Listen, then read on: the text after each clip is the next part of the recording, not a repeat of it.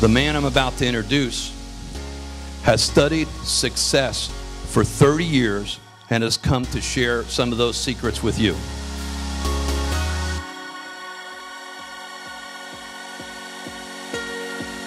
Michael, of course, is a legend, and he gave us an opportunity to think a lot about the things that you can do with optimism, with obsession, and the opportunities to make yourself the leader in your field, whatever it may be.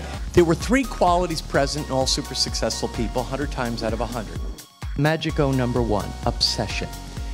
Every super successful person, anyone who you respect, dead or alive, has a quality present in them that is more than ambition.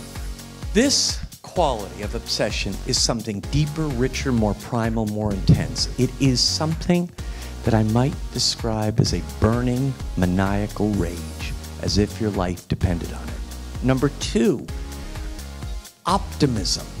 But it is an unusual form of optimism in this way.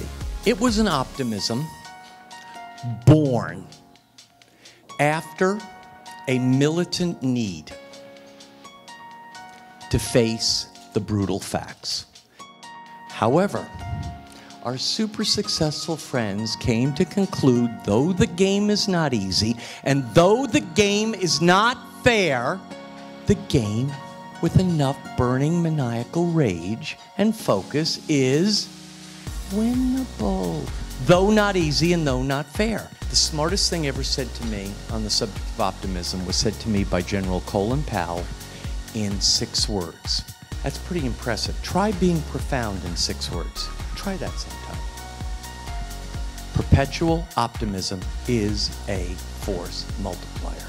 And what I think the general meant by that is, because he's a military general, if you take 10 men and you saturate them in an environment of optimism, those 10 men can fight with the force of 50. If you take the same 10 men, you put them in an environment, you saturate them with negativity, they can't fight with the force of 2. Perpetual optimism is a force multiplier.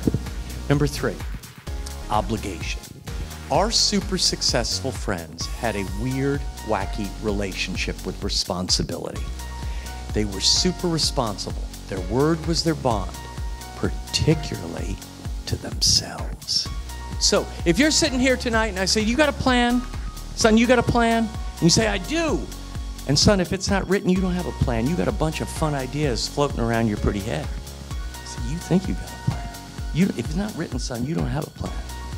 They didn't say, next year I'm going to lose some weight. They said 8 pounds July 4th. You see the difference? What's the one thing that you could take away from today? If there was just one thing, what would that be? To step my game up. No matter how good it is, step it up. Success is something we all are always striving for, so it's a great talk. I was really impressed with the talk. It's amazing. So just that phrase, there's an advantage in disadvantage, is something I'm never going to forget.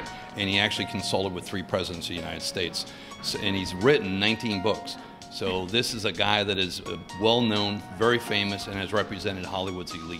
The success speech from Michael was pretty significant and near and dear to some things that I'm personally thinking about. The obsession and the passion for something. So really getting that and moving toward obligation, it was incredible, really inspiring.